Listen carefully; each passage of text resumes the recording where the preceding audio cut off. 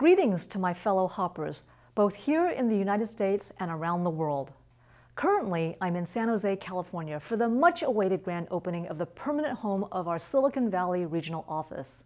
I regret that I can't be there in Houston with all of you to celebrate in person. Even so, I can feel the energy and enthusiasm and excitement from the convention center reverberating all the way out here to the West Coast. How could I not? After all, this annual celebration has grown from 4,700 attendees to over 12,000 in just 2 years. What an incredible achievement. Unfortunately, I never had the honor of meeting amazing Grace Hopper. That said, I consider her a kindred spirit. Like many of us techies, Grace combined the analytical mind with an unquenchable curiosity from a very early age. When Grace was just 7 years old, she dismantled her alarm clock to see how it worked, but was unable to reassemble it. She kept experimenting, and after dismantling 6 more alarm clocks, she finally mastered their operation and successfully put one back together. That's persistence to be admired, and Grace has benefited from a supportive parent. Instead of scolding her, Grace's mother asked her to please take apart one alarm clock at a time. Taking things apart, tinkering, putting things back together, sometimes in new and different ways, we hear time and time again how these are keys to innovation. Like Grace, and I hope many of you, I benefited from parents who encouraged me to think creatively.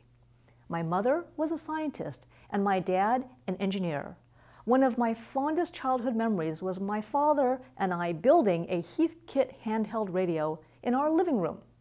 I also benefited from having grown up in the Silicon Valley, on a street where all the dads were engineers, many of whom started their own companies, often based on a clever invention which they patented to then bring their invention to the marketplace.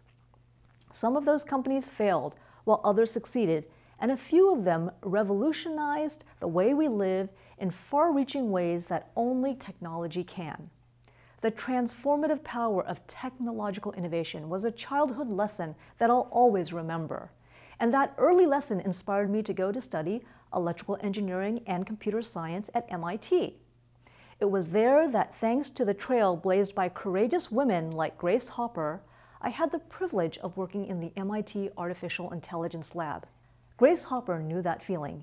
She was one of the first women ever to earn a PhD in mathematics at Yale.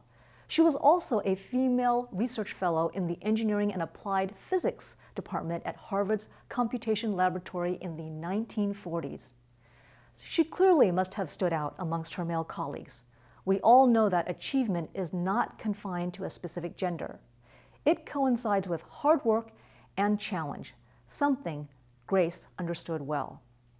As she once observed, a ship in port is safe, but that is not what ships are built for. Sail out to the sea and do new things. In other words, take chances and never give up on your good ideas. That's especially true if you're a woman studying or working in science and technology. Take, for instance, Edith Clark, who paved the way for me to get a degree in electrical engineering from MIT because she was the first woman at MIT to do so. Despite her degree, Edith's employer assigned her to a team of women who performed mathematical calculations that the male employees found too tedious. But Edith had an idea, and before long, she went from being a human computer to inventing one. She then patented that technology, and soon electrical engineers were using her invention, the Clark calculator, to calculate the characteristics of power lines. So, as you celebrate being women in technology, remember the legacy of Grace Hopper and Edith Clark. You have a chance to impact our world in great ways, just as they did.